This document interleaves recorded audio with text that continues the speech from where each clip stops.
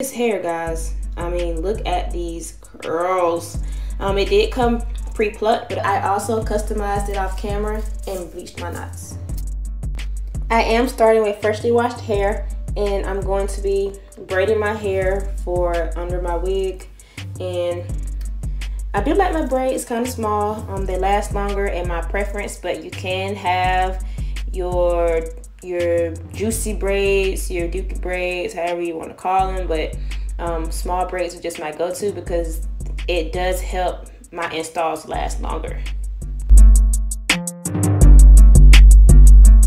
All right, now we're all braided. Please do not forget to moisturize and oil your scalp, guys. Like, that is key, that is key, that is key.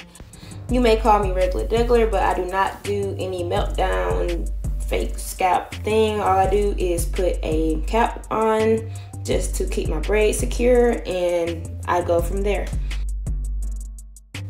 I use Gots to Be in the black tube on my edges and like that little area of my forehead where some of my wig will lay. Not only do I use it to get my baby hairs out the way, it also serves as like that first layer, that first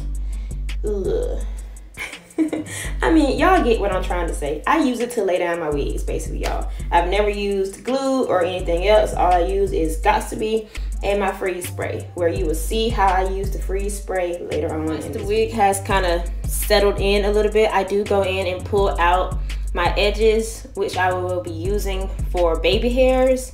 And that space that you see after I pull out my baby hairs, I apply my freeze spray, and it just helps to give me more of a melted, secure install. I did cut most of my lace off camera, and when I'm cutting my lace, I do brush back those baby hairs that I pulled out. I comb them back, and from here I'm able to see what leftover lace that I need to cut off. So that's just what I'm doing here. As you can see, I just have some parts that I need to just, you know, snip off. Do not cut in straight lines. I did do like a zigzag. And honestly, I could have kept that little extra lace because I could have simply used Gots to Be freeze spray on it and it would have melted down. But the less lace in most cases helps to give you more of a finished look and to make it look more natural. I could have done no baby hair, and one day I think I may try that, but for this video I am going to be laying down my baby hairs. So I normally do have harsh baby hairs, you know, lay straight to the scalp, and I'm trying to evolve and get better with doing my own hair. So in this video I'm actually going to be brushing out my baby hairs and giving them that soft, natural look. And I'm never going back to harsh baby hairs, y'all. After this video, I was just like, wow. So here you see me just combing out my baby hairs. I did use some foaming mousse and my Gots to Be gel before I combed them out.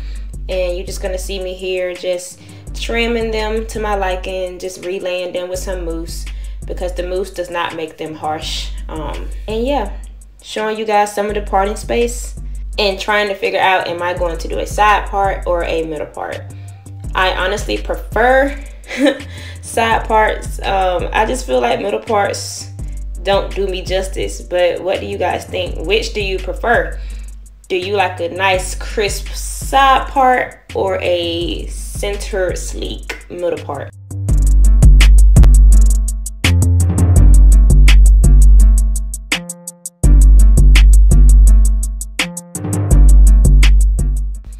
Ooh, y'all, can we get into this scalp? Can we get into this lace? Yes, I'm so pleased with how I laid this wig, y'all.